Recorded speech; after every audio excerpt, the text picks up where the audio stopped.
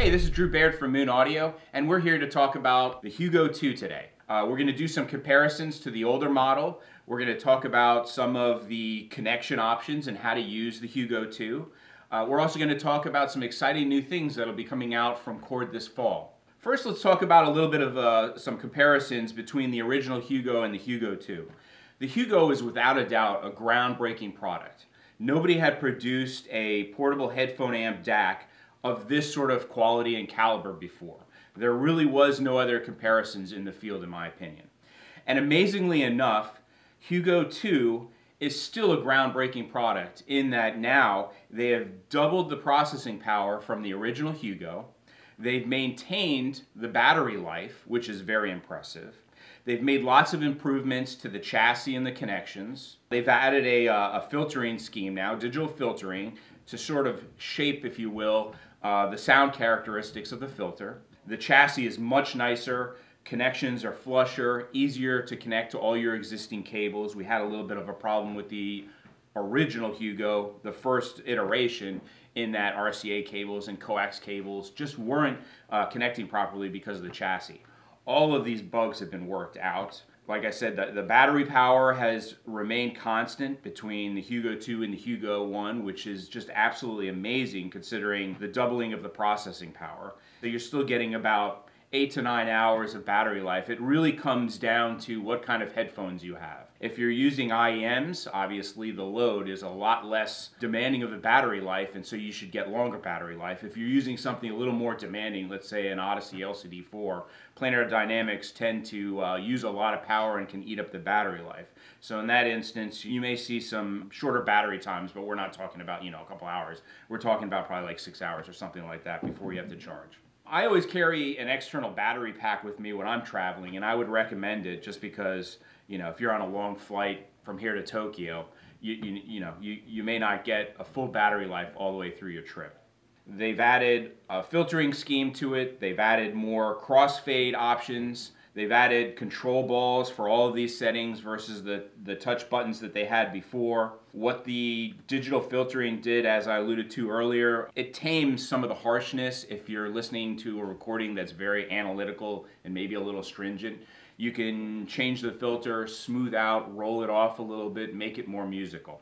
The crossfade is a very exciting function. Essentially what it tries to do is create a 3D holographic sound for headphones. Some true diehard audiophiles may not like this, but others may enjoy playing around with this.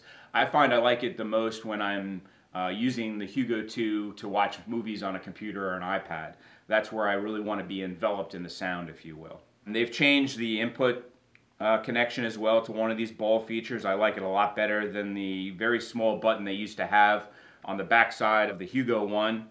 It was a little complicated to figure out where I was going in terms of inputs and crossfade filtering. You always have to carry around, unfortunately still now, the color code sheet for all the connections because each one has a colored light. There is no display on this that tells you, okay, you're on filter 1, filter 2. You've got to remember what the colors are. Same thing with the inputs. Some of the things I've memorized from constant use with the devices, but some you may still forget. There's just too many to keep up with. The Bluetooth has been greatly improved on the Hugo 2. And they've put a much larger antenna in it. It's got a longer range. It also does much better, cleaner, better sounding resolution. Most of the time Bluetooth, I'm just not excited about it, but every once in a while now I find myself using the Bluetooth to connect to devices that I don't typically use. I'm using this more versatile with other devices, and I've seen that the improvement in the Bluetooth is quite significant. Other features, they've now bumped up the resolution processing power of what you can do on the inputs all the way up to 768 kilohertz resolution, which is just astronomical. I realize there's not a whole lot of software out there with that higher resolution yet, but rest assured the Hugo 2 is ready for it. So let's take a closer look at each device. Okay, so here we are taking a closer look at the USB power inputs control side of the Hugo 1 and Hugo 2. Well, notice on the original Hugo there wasn't a whole lot of writing. So you basically had to memorize essentially what each one of the inputs were, which controls did what essentially. This first one was the input control for going through and choosing USB, Toslink, coax or your standard definition USB audio from your iPhone or Android device. The next button was the crossfade, which we've talked about earlier. That can create a 3D holographic envelopment of the sound with headphones. Then we move on to the standard definition USB audio connection. This is for connecting your iPhone or Android phone at a lower resolution. Good CD quality resolution, but not high res. Then we move on to the high res USB input.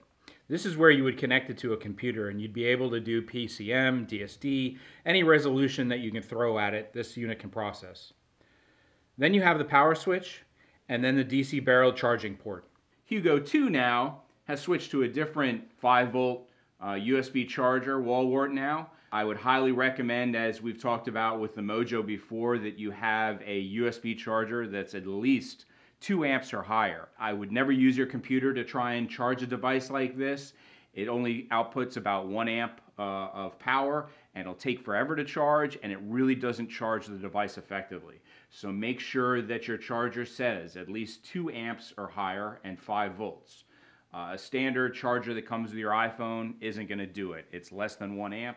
So I recommend you picking up one like our Tron Smart, which is a 3 amp, or if you've got, like everybody else, a drawer full of phone chargers, check them all out and see which one's 2 amp. We've now narrowed it down to just one USB input. So the Hugo 2 now auto senses what sort of device is connected to the USB, whether it be a phone or computer, and it automatically knows what to do and how to route the audio filtering. We've now, like I said, gone to a rollerball input button selector switch. It's labeled now, so it's easy to find. You don't necessarily have to remember all the colors.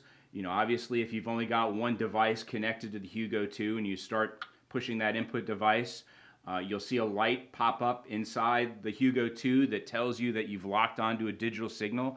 So that usually means that you've gotten to the right input.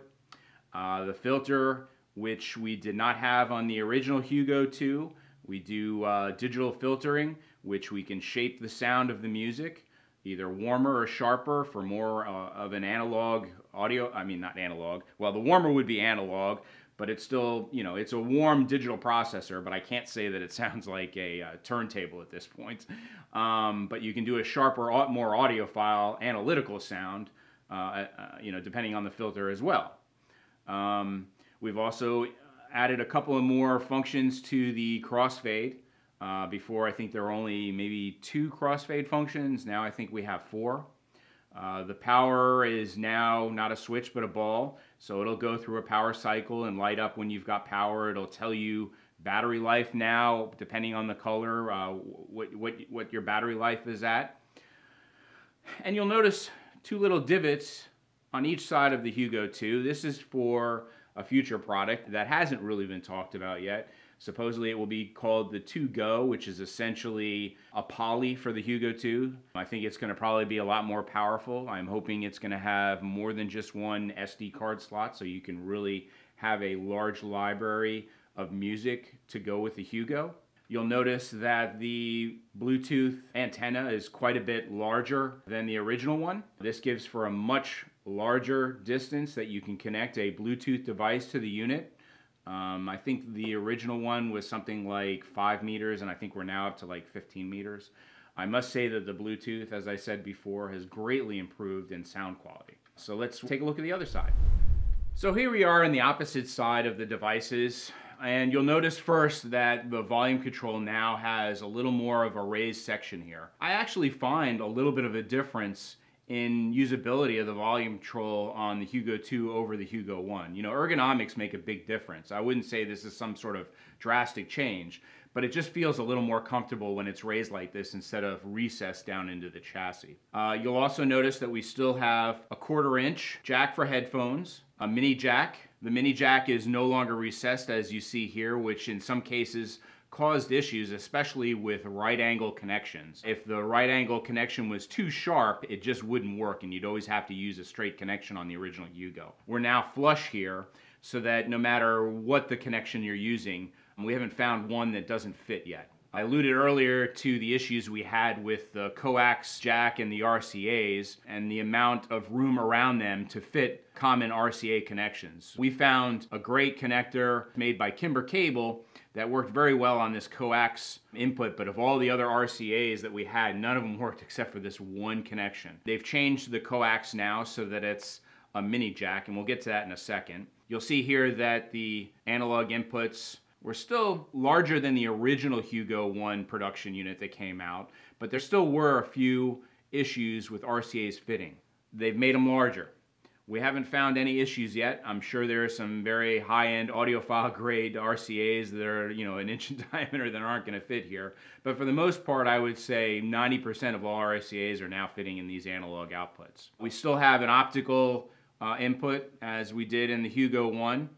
That was recessed as well. We had some issues with finding an appropriate connector to work on that. We did solve that and had our Silver Dragon Toslink cable that worked fine with that recessed jack. You'll notice before that they had a protective cover for the Toslink. Now they have a door. Please make sure to go to our Silver Dragon Toslink cable and read about how to properly insert your Toslink cable when you've got an optical door. If you push it straight in, you're going to scratch your Toslink cable and damage it, and you'll find over time you're not going to be able to do high resolution audio, only lower resolution audio, because you've scratched the optical glass fiber that's in the middle of the cable. So please visit that. It's very important so that you keep your optical cable working well. Optical is still limited to 192 kilohertz input. This has nothing to do with the Chord. It has to do with send-in receiver chips of optical. It's only been able to do 192 max. I don't see that really ever changing in the future. The coax will give you a 384 digital input from a source device. We'll talk about in a little bit when we go over some exciting new products from Chord, how you can increase the resolution of that input.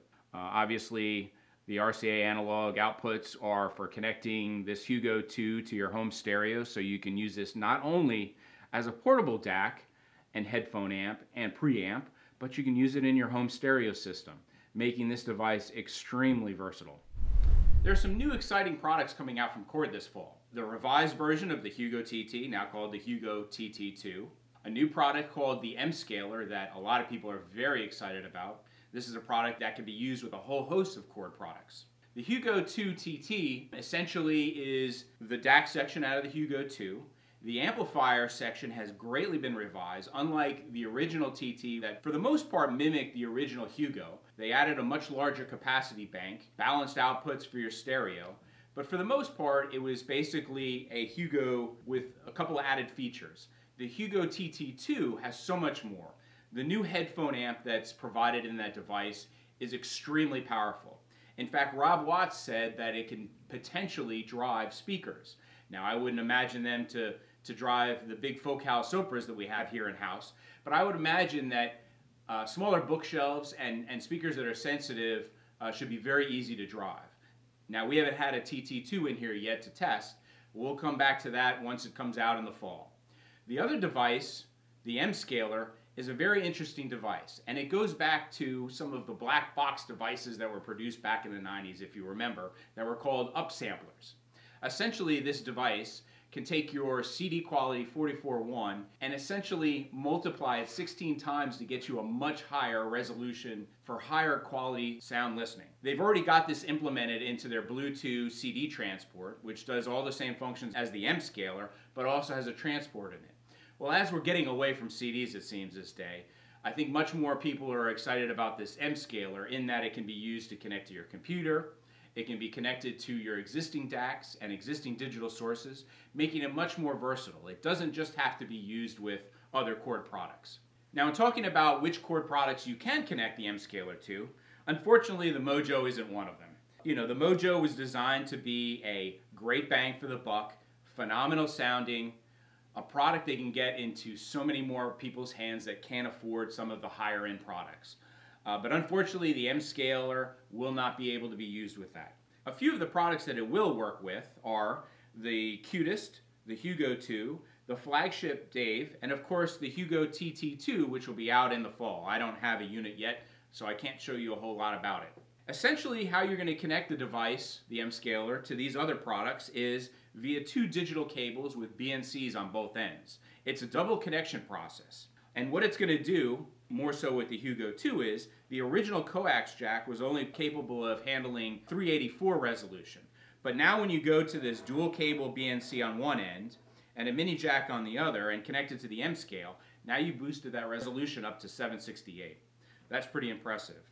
The QDIS is already set up with dual BNC, so you can simply use two BNC digital 75 ohm coax cables to connect the M-Scaler to the QDIS.